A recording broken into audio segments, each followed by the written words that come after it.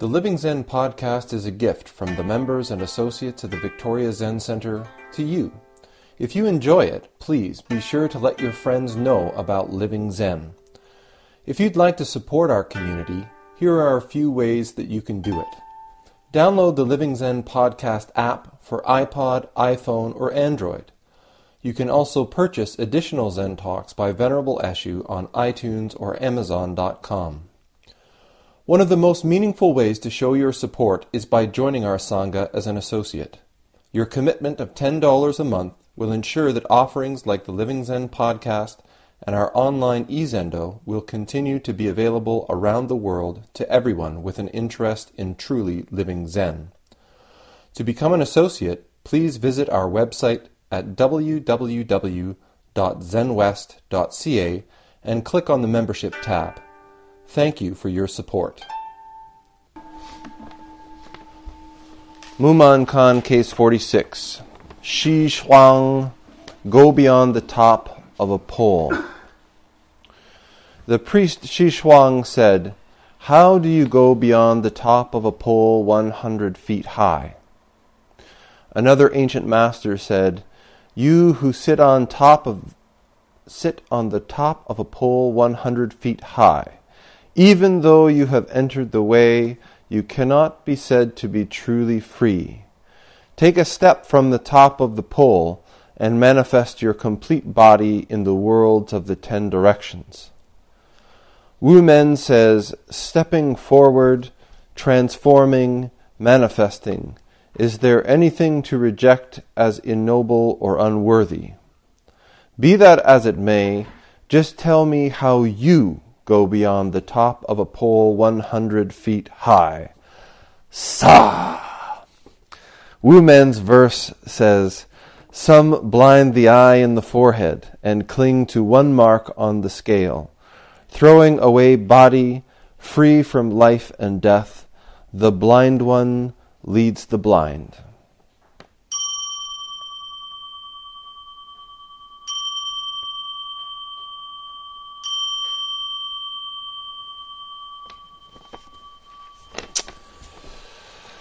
Okay, so this is not such a difficult case, but really relies on an experiential grasp of practice.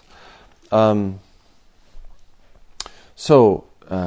always, I think the first place to start is with engaging with this case not as a historical document, not as some story about these old guys saying stuff long ago in China, as I always point to you or expect of you to engage with this, to involve yourself in this in a personal way.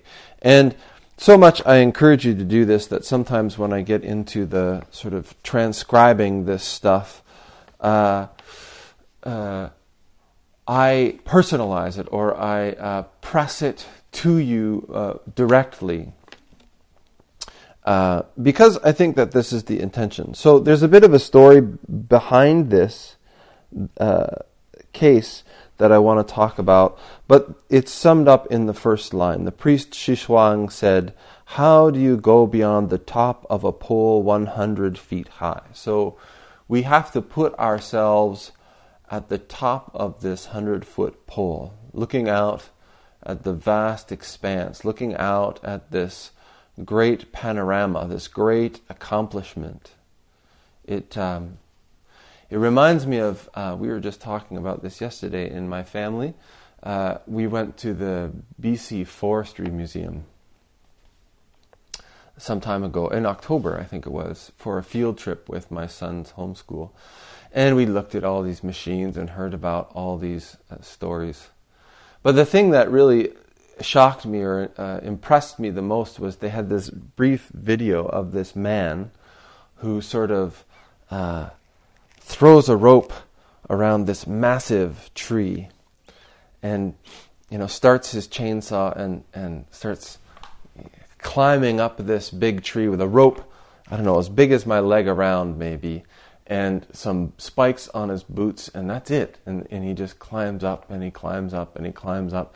And he would come to this branch, and he would cut the branch off just, a foot above his rope with this chainsaw. And the camera would show the branch falling and falling and falling and falling and falling and falling. And it just disappears, and you never saw it hit the ground. It was so high up. And he continues to go up and up and up.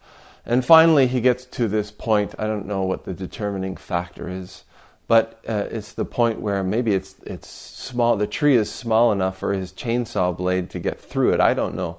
But he eventually sort of chops the top off of this massive tree, and it also falls into this abyss. And then after he's done that, before he continues with his work, he actually climbs onto the sort of flat top of this tree. And I don't know how many hundreds of feet up this is, but he stands up there. He stands up just on his feet up there. And I'm sure he's looking from the top of this tree, and actually as the camera looks around, it's an amazing view, and actually looking down onto the top of the forest, the rest of the forest. It's huge. So the question becomes, where do you go from there? And this, of course, in this case, as it pertains to practice, this realization of unification, oneness, or shunyata, emptiness, manifesting our true nature, is this pinnacle, this sort of peak experience, the heights of Zen practice. And this case, as we're getting towards the end of the Mumonkan, there are many of these cases that talk about, in the beginning, the effort or the practice or how to engage with your experience to facilitate this experience, to facilitate this awakening. In Japanese, they refer to it as satori or kensho, this sudden realization where the experience of our lives, the experience of what these teachings are pointing to, makes a sudden shift from being a conceptual framework which we can sort of get on board with, or a series of ideas and philosophies that we find sort of consistent or appealing and we follow and practice, to this sudden experience, our own experience of this unification. That this teaching that points to things being not separate, things being impermanent, becomes something which we can smell and taste and touch. Something that becomes the very breath that we breathe. It's not a philosophical, intellectual, conceptual teaching anymore. It is just as clear as the nose on our face. It is the only thing that's happening. And this is the experience of that standing on the top, the flat top of that tree, or as is expressed here by priest Shishuang, sitting on top of this 100-foot pole. And it's wonderful. And the view is wonderful. Complete emptiness, complete unification.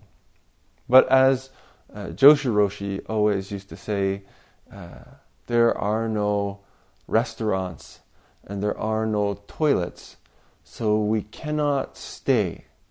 So the question becomes, how do you go beyond the top of a pole 100 feet high? Where do you go from here? How do you manifest? Once you have grasped this experience, once you have had this, penetrated this, once your eyes have been opened, what next? What then? That's what this question is about. And we have to understand that this is a question historically being posed in a monastery. It's historically being posed to individuals who have left home in the pursuit of awakening, of realization. This case or this practice is one that we can bump up against in a million different ways and practice. I think with lay people, one of the ways that I often see this case come up or experience this issue is in relationship.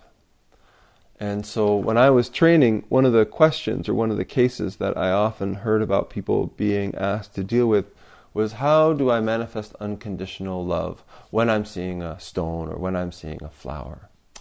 And the idea is that in our lives, we tend to make relationship as incomplete. So I am incomplete, and I am looking for that special person that will complete me. And I don't know if this is some kind of Western thing or something that we got from the Romantic era or something like this.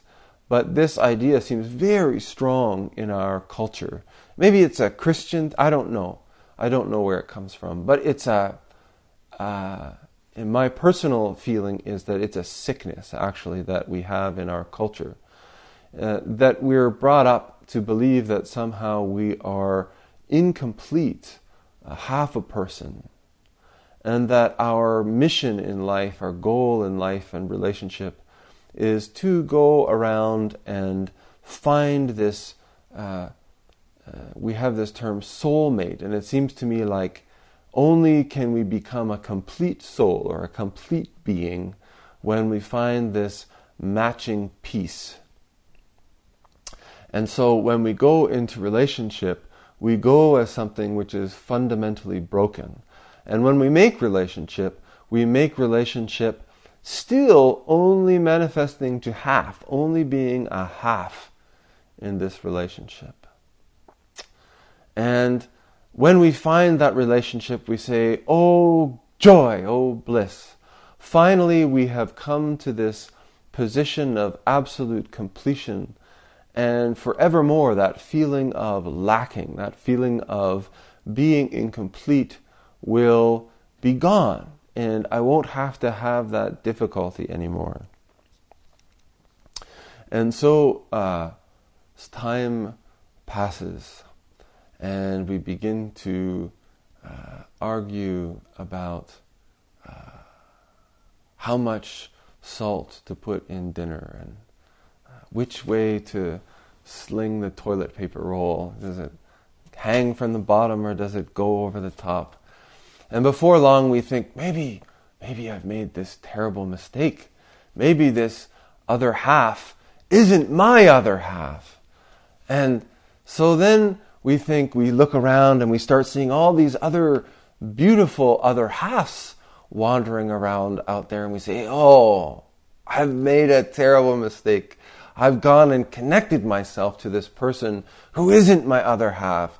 And I'm sure that one of those other lovely other halves out there is my true other half.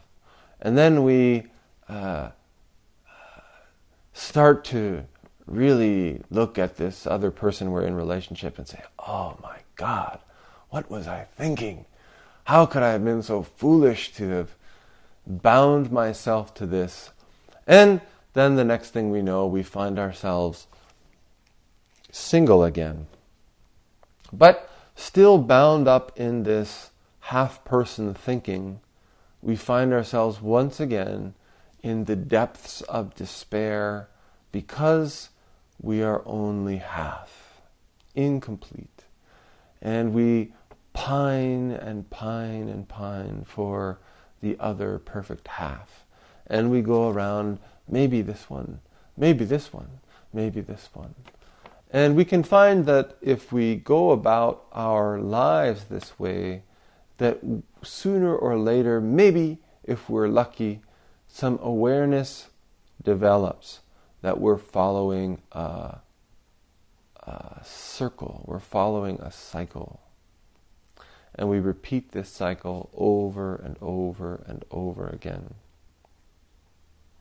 And different people, we all have our cycle. And sometimes it is with relationships, but sometimes it's with work, job, career, Sometimes it's with education. Sometimes it's with our home living environment. And the cycle is exactly the same, that we, desire and accomplish and then stagnate and then leave or drop or split away from, and then desire and then pursue, accomplish, stagnate. It's this round and round and round. And so what happens in Zen practice, or in formal Zen practice, when we're talking about doing it in this kind of monastic environment, is there's this conscious sort of leaving. And in monastic practice, I guess you could say the idea of enlightenment or awakening becomes the perfect partner, or becomes the perfect environment, or becomes the perfect work. And in many ways, the beauty of the monastic environment is that it can so neatly wrap all of these desires into one thing to do. Just go to the monastery. You'll have this perfect place to live, and these perfect brothers and sisters, or brothers or sisters. You'll have this perfect teacher with this perfect teaching, and won't everything be wonderful? And so when Joshi Roshi was dealing with students who fell into this sickness, particularly with relationships, one of the strategies, and the way that the traditional approach of celibacy was expressed to me, was that it is an antidote, it is a medicine. Many people look at this practice of celibacy as sort of like this sort of across-the-board thing. Anyone who becomes a monk should practice celibacy. But we also see that medicine, when it is misused, when it's applied in the wrong place, can cause illness. And there's lots of places where we can witness that. I don't think I need to name them expressly. But in the right place, at the right time, this can be a very powerful tool. And in fact, I think that if you haven't gone through a period of celibacy in your life, I mean voluntary celibacy, it's a very valuable practice. And what we find is that in the beginning, it's like a cruel punishment. It's like this imposition of this terrible thing. And the Roshi would often not just impose celibacy. It's not just about celibacy, but it's like no relationships. No relationships for you, he would say. And the person would say, really? And he'd say, yes, no relationship. First manifest unconditional love with a stone. So the practice becomes, how do you become complete? How do you become complete when you're not looking for your completion in something outside? How do you manifest wholeheartedly? How do you come to completion just in this very body? Because this is the manifestation of unconditional love. True love does not require other. And so what happens is, as a person continues through practice, and as a person continues in relationship, not having these sort of external relationships, a person can become happier and happier and happier just by themselves. Until this desire to go and find some other person, this desire to complete oneself in relationship to another person, or as the case may be, in this particular environment, or with this particular education, or with this particular job, or with this particular object, I'll be complete when. This thing starts to diminish as we engage in this voluntary practice of restraint. And then this switch flips, where we are engaged in this practice where it's difficult. It's difficult on a daily basis not to pay attention to this craving, this desire for other. And every day we're exerting ourselves, we're spending our energy on just bringing our awareness to this. In a classical sense, we're paying attention to the practice of awakening. We're paying attention to what distracts us, what confounds us, what upsets us. And then suddenly there comes this day where we wake up and there is no thought. There is no thought about finding completion in other. There is no thought about, I need to find somebody to share the rest of my life with, or I need to find a better place to live, or I need to find a better job, a more important job, and morally a better job. We come to this place where there's this deep satisfaction in the experience of this very moment. In practice, we have this moment where all of a sudden Buddhism, Zen, all of these complex teachings suddenly drop away, and there's the utter simplicity of just having a cup of tea, just manifesting in this moment. This is the point that we find ourselves on top of the 100-foot pole. And it's very comfortable. And this is Joshi Roshi, when I talked to him about practicing as a monk at Mount Baldy, he made it very clear that this word monastery is an English word, which talks about isolation. It's to go, and it's a retreat from society. And in the Christian sense, when a person enters the monastery, it's totally normal, and it's totally expected, and indeed maybe welcomed, that what a person is doing is leaving the world. And the idea is that you would go to the monastery and that you would practice there, and if your spirit was right, that you would stay there until the moment that you die. But in the Zen tradition, this is not the case. This is not the case anywhere. And he said the term for the training center is Senmon Dojo. It means training center. So the idea is that you go there for a period of time to focus, to have this experience, to engage in a practice in a structured, supportive environment which is entirely focused, which is entirely structured to provoke awakening. Having accomplished that, having developed functionality, you are thrown out. Go back. The idea is to be of benefit to all sentient beings, and from the beginning of monastic practice in Buddhism, there is the recognition that you don't do so much good just hanging around the monastery.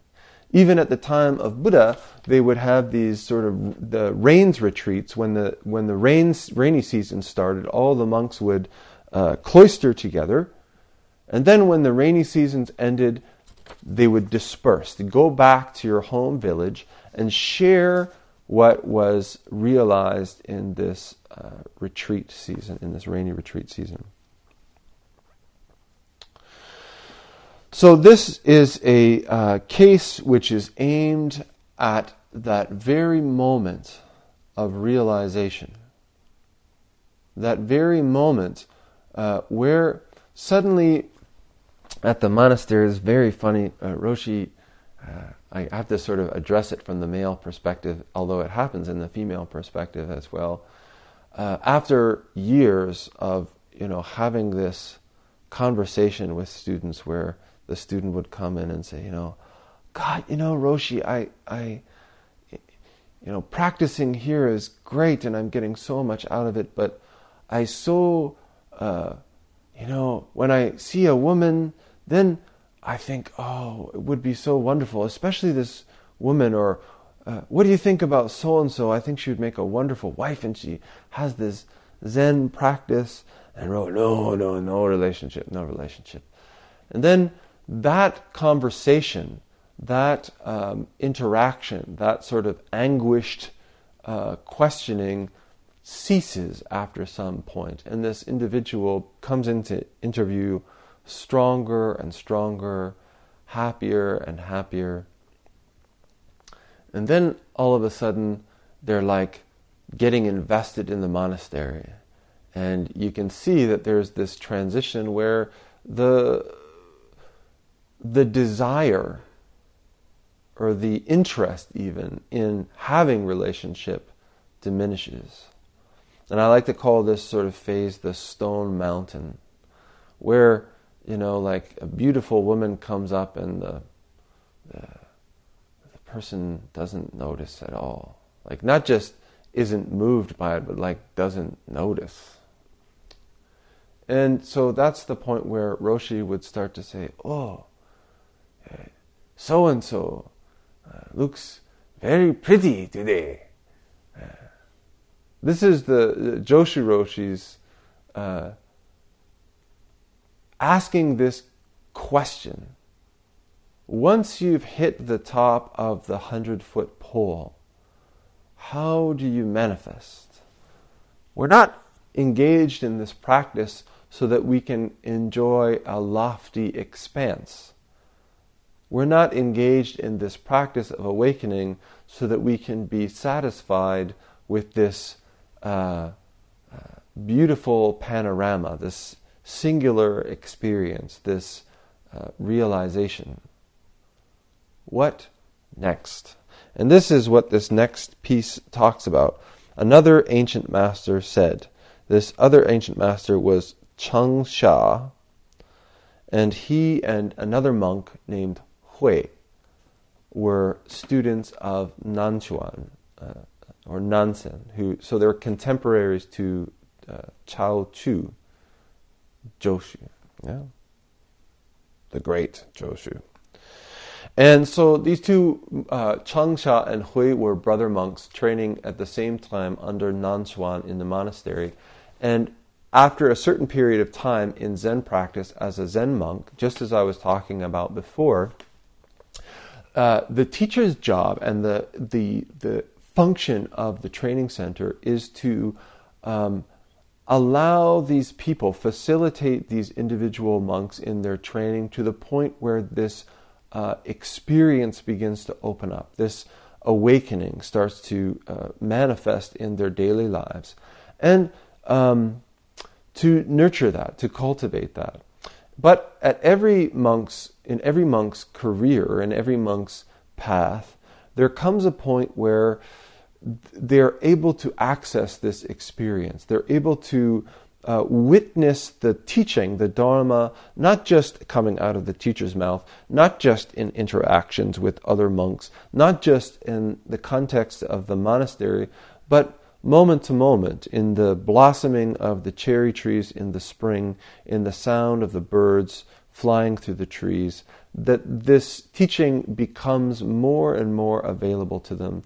And it's at this point where usually a teacher will say, you've been taking up the space in this monastery for a very long time, and maybe it's time that you move on. And they say in this text, it's their point of independence. And so what happens to a monk after that is they go forward to practice and investigate the Dharma using the tools that they've cultivated in their monastic practice independently.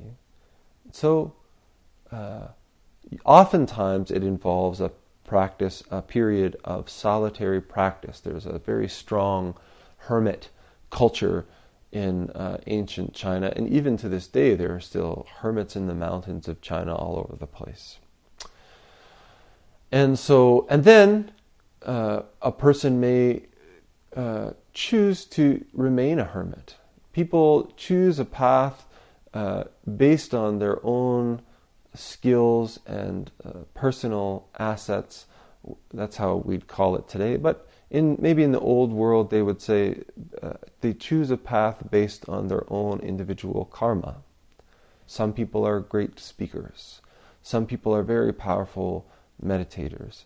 Some people are great artists, and so they go forward and interact with the world in a way which befits them. So we have two characters here. One is Changsha, the other is Hui. And Changsha, we know, later went on to become an abbot and to develop a significant training community. And Hui remained a hermit. And that's where this quote comes from, is that one day Changsha is wondering how Hui is doing. And so he asks one of his students, he says, my brother Hui is living up in the mountain, and I wonder if you would go and visit him and see how he's doing. And he instructs him on how to question him. So really he's poking at Hui to see what's going on there, and as a stick he's using one of his own students. Maybe the student has this propensity towards isolation, towards purity, I guess you could say, the purity of practice. So he sends him to see Hui. And so when he arrives, he's instructed to ask the question, how was it before you met Nanchuan? And in response, Hui just sits silently. After some time, Hui says, what about after you met Master Nanchuan? And Hui responds, it's nothing special. So the monk returns to Changsha and reports what happens. And this is, the way that I've phrased it in this case is actually directed at you. But the way that Changsha said it was, he sits on top of a pole 100 feet high. Even though he has entered the way, he cannot be said to be truly free. He must take a step from the top of the pole and manifest his complete body in the worlds of the 10 directions. So this is a very direct verse, where our practice is not for the practice of.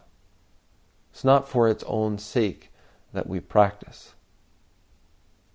And here at the Victoria Zen Centre, it's why I am very hesitant to getting the Zen Centre as an organization involved in particular sort of like charitable works, or particular sort of movements, or particular sort of social action, I guess you could say. Because I don't think that it's our position here at the center to direct that. Each of us, when we come to the Zen Center, our focus is to awaken. Our focus is to realize this fundamental emptiness, to grasp this experience through practice and interaction for ourselves. How we manifest that, how we go forward as individuals, or even as groups of individuals together with friends or partners that we meet or practice with at the Zen Center, this is what this case is about. All of the teaching, what it's pointing to, all of this Dharma is to be experienced. Our focus at the Victoria Zen Centre, our mission at the Victoria Zen Centre, is to facilitate that experience. To manifest, to step down from the 100-foot pole, to go forward, to go beyond the top of the 100-foot pole, is the question of how do you manifest your life?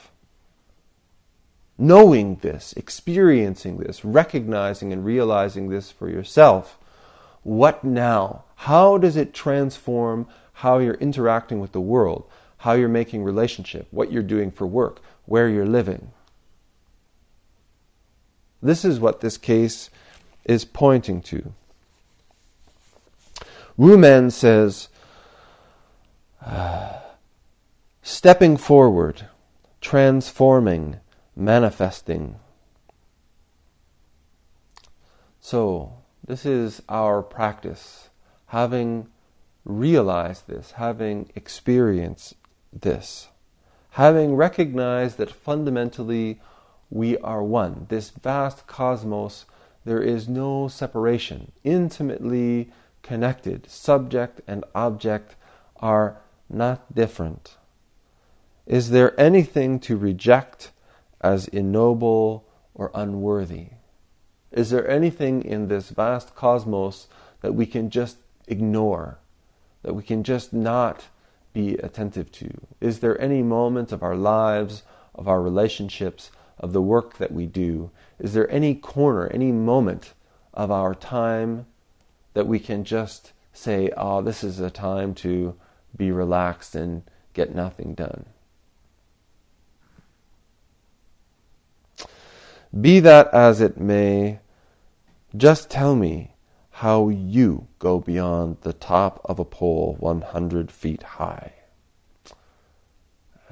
This is always the case with women. It's not about Shishuang, it's not about Changsha, it's not about Hui. And I found this very curious with Hui. Hui is E in Japanese. It's the first character in my name. It means wisdom. And what's very conspicuous about Brother Hui is that his name only has one character.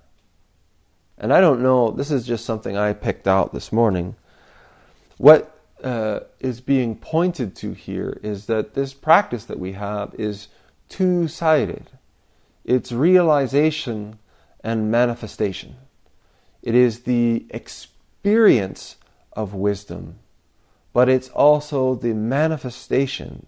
Where do we go with that? How do we manifest? And perhaps it's symbolic that Hui only has this wisdom, this experience, but does not manifest. Be that as it may, just tell me how you go beyond the top of a pole 100 feet high. Not about what so-and-so should do, or how so-and-so should make relationship, or what we should do about such and such in the environment, how we should fix things over there, or what we should do to clarify things over there. In our practice, this question points to how you manifest in this very moment, knowing what you know, having experienced what you've experienced. Demonstrate this Dharma, demonstrate this wisdom, demonstrate this teaching. And women, at the end of this, says, Sa! And this apparently is sort of what the Chinese say, like we would go, and it's kind of like, I've said too much, I've gone on for too long, my voice is getting hoarse. If you don't get it by now, I really can't help you any further. That's this Sa. Women's verse says, some blind the eye in the forehead and cling to one mark on the scale. And this, of course, is referring to the third eye. Oh, the third eye. And a lot of people these days really take this third eye business very seriously, and like you can massage the third eye and do all these kinds of exercises. And in Buddhist iconography often, and Hindu as well, there's often this sort of, there is an eyeball between the two eyes. But I can tell you that as far as I'm concerned, and generally what I see in Zen literature, is that this is, we have to understand this as metaphorical. We have two eyes that look out, and when we close our eyes, there is this other experience, this other seeing, which is reflective. It looks into the world of our mind, of our emotions, and it's always been referred to as the third eye. It's our third seeing, our other way of seeing. And so what this is pointing to is that if we stay in this state, if we don't sort of alternate, if we're not moving back and forth from realization to manifestation, we're diminishing the clarity of our inner eye. We're losing our ability to see with wisdom, this third eye. One translation says they darken, some darken the eye in the forehead and cling to one mark on the scale. And that's what I'm talking about when I talk about sort of this, once we have experienced this, once we have had this taste of unification or emptiness, we take it as just like any other accomplishment, whether it's a relationship or a job or a place or a fancy car or something like this. We look at it as fixed. We look at it as a landing ground or a finish line, and we try to grasp it. And that's what Mumonkan is pointing to here. Cling to one mark on the scale. So we just try to get to one thing and stay there. And this is the monk who sits on the mountain, the hermit, Hui. Completely cut off from the world in his mountain hut. Oblivious, ignorant to the world around him. Throwing away body, free from life and death. So this comes back to this metaphor of being at the top of the pole, or being, if you like, at the top of this topped tree, standing there.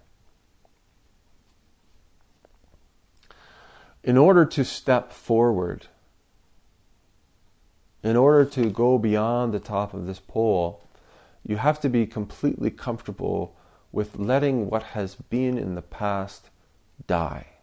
You can't step from the top of that pole as you were. There's no keeping it. All that you've accomplished, but now it comes time to let it go. Because in the end, our concern is not accomplishment. Our concern is continually awakening. What next? How do we manifest this fundamental activity? Throwing away body, free from life and death. Transforming, transfiguring, manifesting appropriately in each situation without resistance, without clinging to what's been in the past, and without projecting what we figure needs to happen in the future. Simply manifesting clearly in each situation. The blind one leads the blind. This is a great line that it's made a little bit difficult by the fact that we have a phrase very similar to this in English, the blind leading the blind, which is not a good thing. It leads to trouble. But the blind one leading the blind means this is the person whose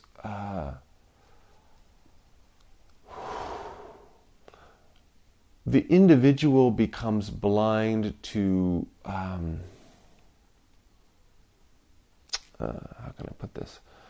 As we walk around in the world, we look at things as this and that. We make our choices about what's important so often based on these subjective reasonings. This is how we make our decisions.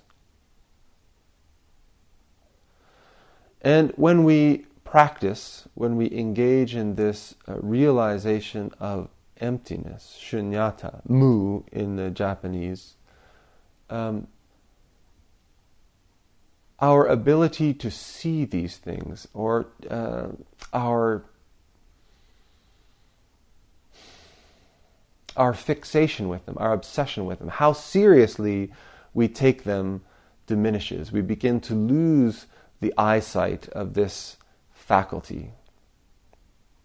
So on one side we can say, in the beginning, just looking at things as separate, permanent, lasting, we're blind. We're blind to the other side of life. We're blind to the unifying principle of all things. But also Wumen says that we can be blind the other way, which is to say, we become blind to differentiation.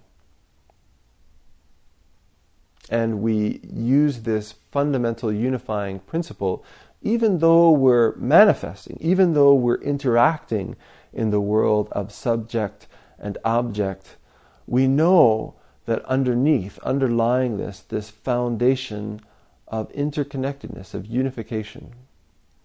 So we become blind to this sort of delusion of separateness.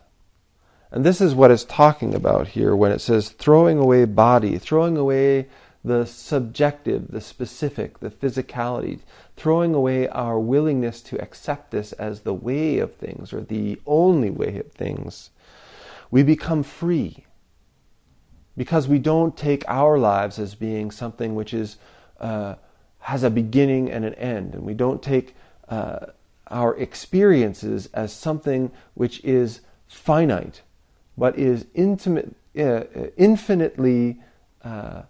intimate, and which is constantly transforming. Grasping this, we have a situation where the blind one, blind to subject, object, leads the blind ones blind to the unifying principle. So, go beyond the top of a pole in our relationships, in our work, in our living environment, both in a sort of microcosmic, in our households, in our houses, but also in our world. This vast ecosystem, this planet, this universe. How do we recognize this fundamental unifying principle first? Having grasped it, having embodied it, where do we go from there? Not where do they go, or how should they behave, but how do we manifest? How do you manifest from the top of a 100-foot pole? Sa.